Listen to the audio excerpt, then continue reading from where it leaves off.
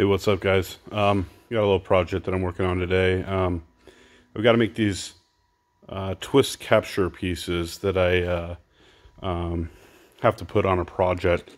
So I went to my laser cutter and let's see if I can spin this around real quick. And this is what we cut out. This will actually be a slotted screw, and it will be bound to a lock nut washer and just spin in a 90 degree orientation, and in doing so it'll lock this panel in place with 4 of these. But I need to make little rising bumps off of this, something to make contact with the mating surface. And I'm going to show you what I set up here on my iron worker.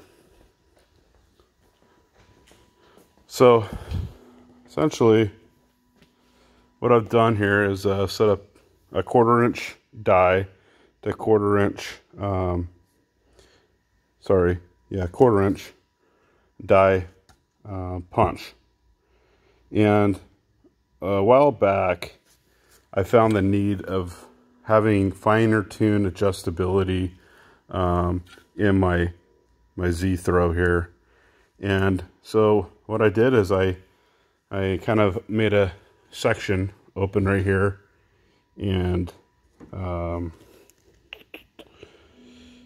made a piece of threaded rod and some high quality nuts on here. I welded some stop points here and here for the max throw, but now I can actually come here, dial down exactly where I want, dial exactly my throw. So I just set that up, and I'm going to turn this on real quick, and focus, and I set it up so I can kind of see where I'm at. So I'm going to come down, and I made that adjustment. That's a stopping point right there. So we can focus there, and you can see that I can still slide that stainless piece underneath of this. So now by doing that, I can go up and I can come back down, and it still stops right there. As you can see, it still slides under. So now I can go up, I can come in here, find my center. I'll make center points on these, but then I'll just come down,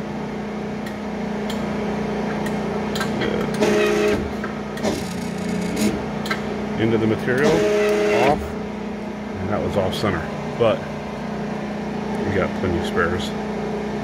But now I have my bumped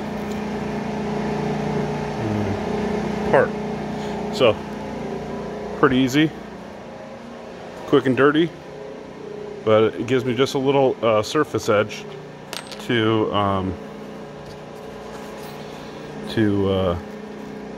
make contact with the mating surface when it rotates, and so it doesn't get bound up on this edge here or an edge. It'll actually slide up on this part right here, kind of making contact in only one wear point versus a whole surface. So that's how I made these little pieces, and thought you guys might be able to, or be interested in seeing that. So thanks a lot.